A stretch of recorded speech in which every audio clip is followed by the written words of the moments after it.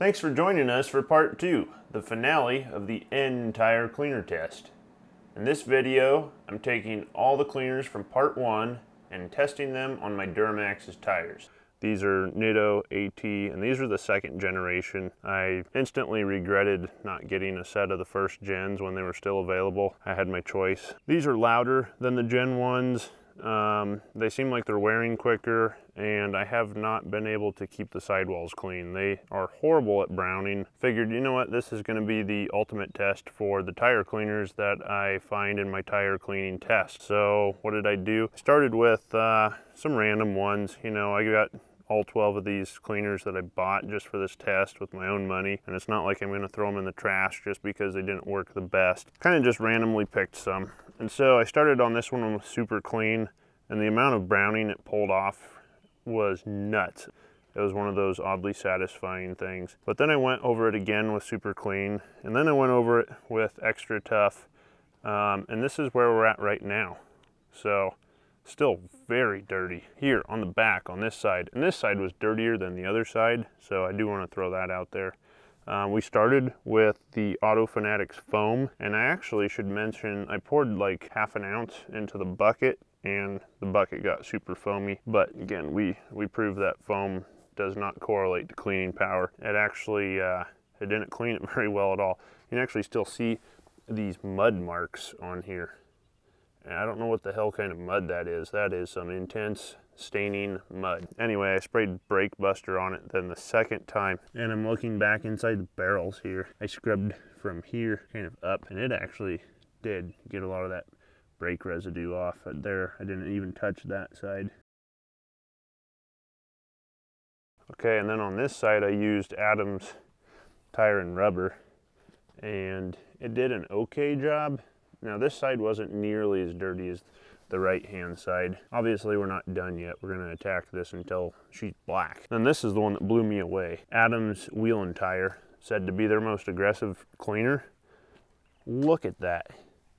Obviously around the outside diameter I got to hit that a lot closer, but the inside, that's one pass. That is one pass, and that, I wouldn't, if it all looked like this, I wouldn't even be hitting this again. That is clean. It's freaking awesome. All right, so we're running out of daylight here, and it's getting cold quick. Tires aren't even really completely dry, but just so I don't forget what I'm doing here. On this front left, we did Zepp Industrial Purple, applied very liberally, and it really actually seems like it did a pretty good job. Here on the back, and actually, this looks brighter in my phone than it does in real life. I can already see some remaining browning on this back left around here. I used a crap load of the Armor All Extreme Tire and Wheel just because I need to get it used up. So now you can see it really does not work. This is the worst tire I've ever tried to clean. I can't get the browning to just come off. I've tried super clean and then some extra tough. Adam's tire and rubber on the left, and Autofanatic's foam on the right. Neither one's pulling that browning off the outer perimeter. I used extra tough diluted at 1:1 ratio, and I've reached the capacity of this chemical. It's not pulling anything extra off. So this is about as clean as I'm able to get it. I went over it one more time, and this is absolutely the cleanest I can get it. There's still this white film on here, so I'm going to fail this one out at this point. Now I'm using Adam's Wheel and Tire, going undiluted on the left, and on the right I diluted it 2 parts Wheel and Tire cleaner to 1 part water just to get it to flow a little bit better. I'm not noticing any difference in cleaning ability, and it's cleaning great. It's getting that browning off the outer perimeter that all these other chemicals have failed to remove. Back on the passenger side, we're using the Autofanatic's foaming, and it's not pulling any browning off at all. So this one's getting failed out at this point. On the left side, I'm using Adam's tire and rubber, and it's also still not removing anything else at this point, so we're going to fail it out. Here I've used Super Clean and I've also used Zep Purple Industrial. They both did a great job, but the Zep left a kind of a film. Here we have the Super Clean and it removed everything and it didn't leave any spots. So I'm just super tickled with how this is working. And lastly, we had Adam's wheel and tire. The only thing it left was a little bit of white around the chamfers on these letter embossments. Otherwise, it's a very close second to Super Clean. Wow, I finally got them clean. Check these puppies out. So here's the final result. We've got everything black as black. I ended up taking Adam's wheel and tire and Super Clean. Kind of did half of each tire with each chemical, and they both performed about the same. They both removed all the browning, and I'm absolutely tickled with how this finally turned out. The Purple Power and the Zep Purple, they were pulling a lot of it out, but it was so sunny. I was having problems not letting them dry and leaving those kind of white filmy spots on, so I just stuck with the Adam's wheel and tire and Super Clean. These tires haven't looked this good since I bought them brand new. Okay, so here are the results for the entire cleaner test, and I'm just going to walk my way through from bottom to top. Kind of have these grouped into categories here. At the very bottom, something you should never even consider buying. You're better off using plain water. Main Green, less than $2 a bottle. It's made by Rust-Oleum. It's absolutely worthless. You could see browning coming off the sidewall when you'd spray it on, and then when you would hose the tire off, it looked absolutely no different than when you began. It literally looked better just spraying garden hose water at it than it did with this. Now they do have a stronger industrial strength, they call it, but it's actually towards the higher end of pricing compared to the rest of these, and so I'm not even going to try that. It's not something I can get at any of my stores. Whereas this is at every store I walk into.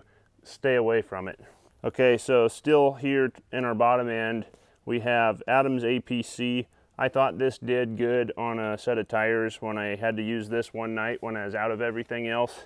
I went back and cleaned them with some of the higher end cleaners in this test, and it pulled a ton more stuff out. So this is a great all-purpose cleaner, but it's a terrible tire cleaner, and it's actually pretty high priced. Armor All. This stuff is actually the same chemical composition, I believe, as Purple Power, so it must just be really diluted, and then there's some foaming agents in it.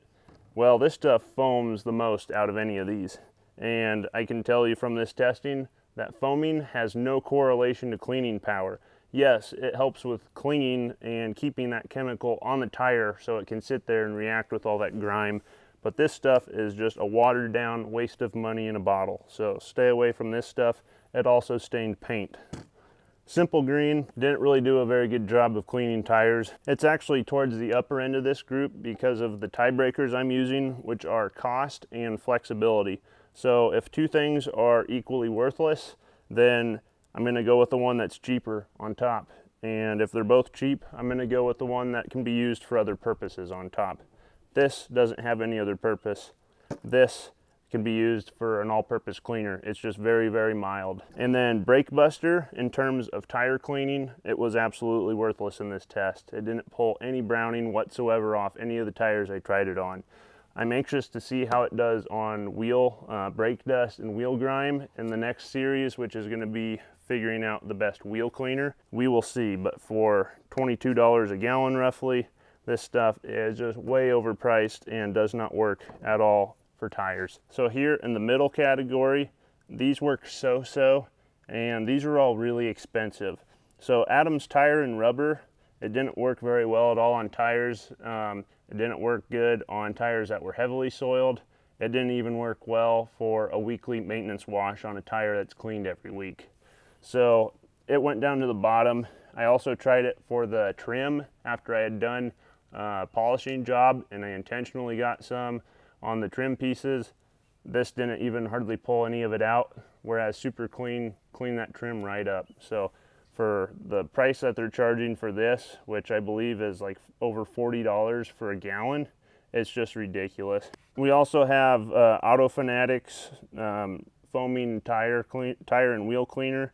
I actually don't have the bottle for that. I just replaced it with the snowstorm, but the Autofanatic's tire cleaner was really expensive. Didn't do much of anything at all coming out of a foam cannon. I ended up putting it in an old Armor All bottle that had a foaming tip on the spray bottle, and we got some decent cleaning out of it. But for $32 for one little 16-ounce bottle, and I'm mixing it at a 1-to-1 ratio to get any sort of actual cleaning power out of it, out of a heavily soiled tire, this is just a joke. I mean, this is the most overpriced thing in this whole test. Next, we go on to Extra Tough. This stuff, the reviews I saw said that this was odorless and it was a really nice natural cleaner. It's safe for everything. It smells like ammonia. I might as well go to the store and get a bottle of ammonia and put some water in it for what this smells like. It's horrible. It cleans so-so. These two can get a tire fairly clean, but they still leave a film of residue that they just absolutely cannot take off. No matter if you apply them 1-to-1, full strength, doesn't matter. And this one's also over $30 a gallon. So these kind of go in the middle because they kind of work, but they're so overpriced and they don't work well enough that they're just in a category of their own. And this is where I draw the line. I wouldn't waste your money on any of these. I would stay far, far away from all these on the bottom. If you're wanting to do some testing of your own, I'd suggest going with any of these four here in the top. These two here, the Zep Purple Industrial Cleaner and Purple Power, they both perform very, very similarly. They both kind of hurt the respiratory system when you mist them out of a spray bottle, so you got to be careful about that. And that is one of the reasons they absolutely didn't get into the top podium position, because I'm not going to use something that is going to hurt my lungs or that I have to worry about spraying around my pets and kids and stuff like that. So they both did a really, really good job cleaning, but they both have a really strong odor. They both will also leave streaking on the sidewalls if you don't hose them off immediately. It's worse if you apply them to a dry tire. It works a lot better if you apply them to a tire that's already wet down. If you're doing it in the direct sunlight like we're in right now, it's going to be a lot more prone to getting that streaking. Now this stuff, the cheapest place I found it was Menards during an 11% sale. You can get a 5-gallon jug just like this, and it's under 30 bucks. This is $22 at Walmart for this 5-gallon jug. One really bad thing is you cannot get all of the product out of this container. It's physically impossible because the ports, neither one is all the way at the bottom of the jug. It's just the way it's designed. You're gonna have wasted product inside here, and I really hate that about it. You actually have to drill a hole in this container to get the very last amount of product out. And we actually still have product in here right now because I can't get it out. So if the price isn't that much different to get just a 1-gallon jug, I'd highly recommend getting the 1-gallon jugs, because these are a pain in the butt to get your product out of. Up here on the top end, it could actually be a tie for first.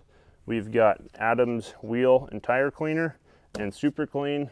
Now, again, the reason I put Super Clean first was because we have the tiebreaker in effect here, which is this is much cheaper and it's got more uses.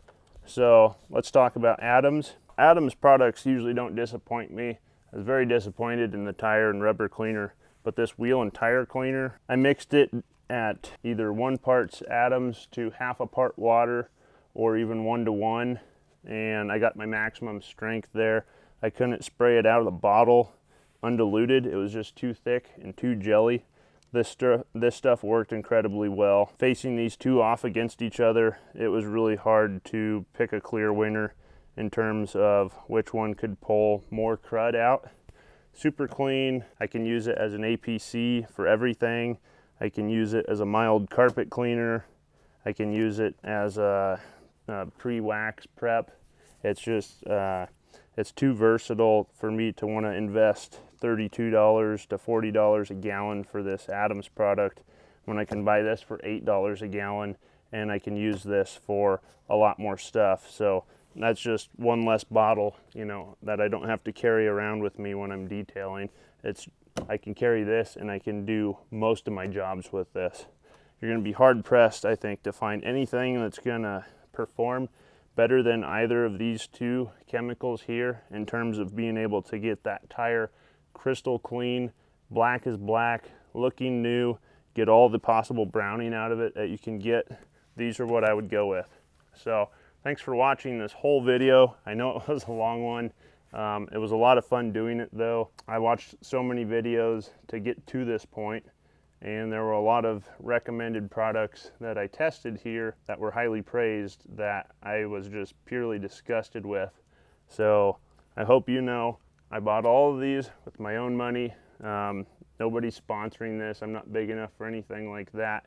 I don't have a problem telling it how it is. I'm not going to lie to you, because I get really mad when these other videos claim to be reviewing stuff and they're just paid, you know, advertisers, and it's aggravating to see that stuff out there. But you know, this stuff's going to work after watching this whole thing. So the next series, as I said, will be wheel cleaners. So we'll test a bunch of these again to see which ones perform the best on wheels, getting that brake dust, etc. off.